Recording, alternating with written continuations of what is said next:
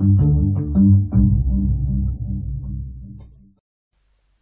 this experiment, we're going to use a ray box with a single ray of light to investigate refraction as it comes out of a glass block.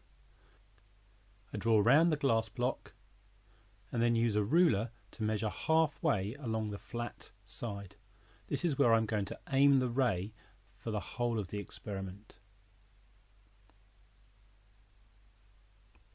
I now use a protractor to mark every 10 degrees, and that's going to show the route where the ray will enter the block. Because the ray is striking the circular part of the block, it's always entering at 90 degrees, so no refraction will happen. This means you can aim the ray at the midpoint of the flat part of the block every time. I switch on the ray box and aim it at 90 degrees, being careful to line the ray up very carefully with the dot I've marked. I use the little crosses to show the route and then adjust the ray to aim at 10 degrees, again putting little crosses on the ray to show where it's coming out of the block.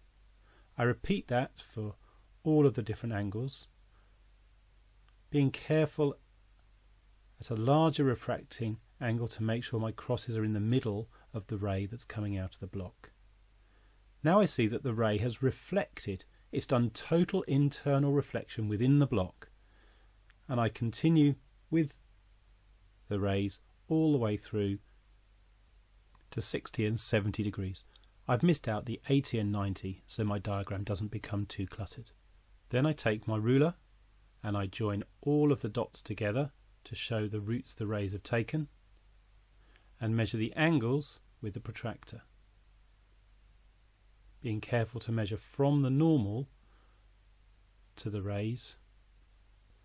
I now do the same for the reflected rays, the ones that have done total internal reflection inside the glass block, and measure the angles that those two have come out.